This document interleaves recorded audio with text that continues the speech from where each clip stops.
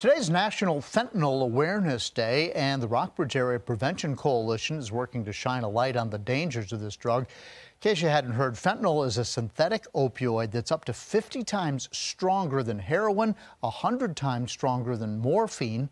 Many opioids are being laced with fentanyl, and that's leading to that rising number of overdoses, according to the CDC. Fentanyl is getting to be a bigger and bigger problem in this country, just for a variety of reasons, and mostly trying to educate people.